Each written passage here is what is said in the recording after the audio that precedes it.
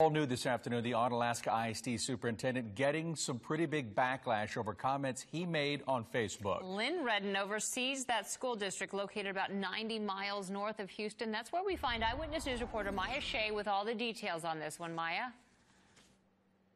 Well, it's the Facebook post that's got Onalaska. This is the elementary school right behind me, so it's a pretty small school district. It's got Onalaska ISD superintendent in hot water, and it's all over his Facebook comment that questions the quality of play of African-American quarterbacks. We want to take a look at this post. Now, Superintendent Lynn Redden wrote it in a response to another fan who was poking fun at the Texans on the Houston Chronicle's Facebook page yesterday.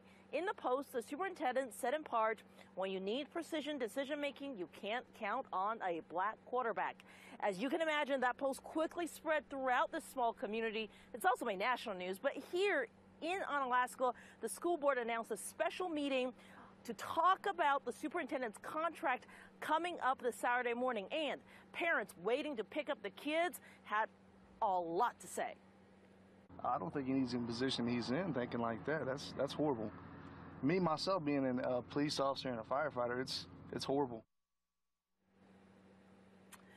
But there are some differing opinions. An elected official in this town coming to the defense of the superintendent.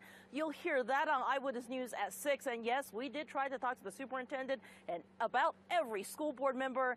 Not much to be found there, but we'll find out more coming up this weekend. For now, we're live in Onalaska. Maya Shea, 13 Eyewitness.